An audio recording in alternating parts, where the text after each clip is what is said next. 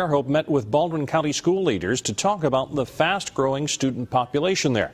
It was the second of several community meetings addressing school expansion in Baldiwn County. Fox 10 News Baldiwn County reporter Katie Weiss was at that meeting. Katie, how was it?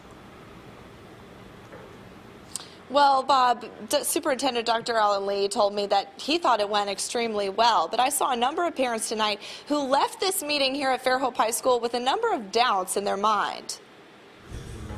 The Fairhope High School gym was packed tonight as parents, staff, and city leaders gathered to hear about the looming problem of student growth and not enough space. Superintendent Dr. Alan Lee with Baldiwn County Schools said the meeting's purpose was to get a better perspective on what folks in the community want to see in the educational future. Yeah, well, it doesn't make sense to tell the community what we're going to do until we have a chance to have them ask or tell us what they want us to do. We have been talking about the needs for facilities and recognize that every one of the feeder patterns in this county has facility needs.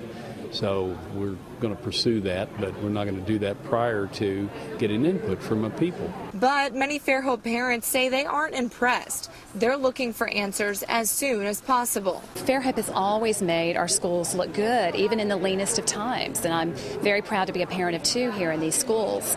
But we all know the truth of what's going on inside, and that is a lack of enrichment, a lack of curriculum. Class sizes are bigger than they should be. You heard a lot about that tonight, especially at the intermediate school. We've got to take care of those needs and not just bump along and thinking this is what we've got to put up with. We want more, and we need to know the facts about how we're going to get there. Even Fairhope's mayor left the meeting with some concerns. Yes, we need to fix restrooms and roofs and all those things, but at the end of the day, if we're going to go and borrow money, we need to borrow it for things that are going to last 20-plus years, and I didn't see any of that in the presentation tonight. But the mayor says he's still keeping the faith in the Baldiwn County school system for now. Last thing I want to do is be in the school business. I'd rather give to the schools and work together with the school board to create what we need in Fairhope.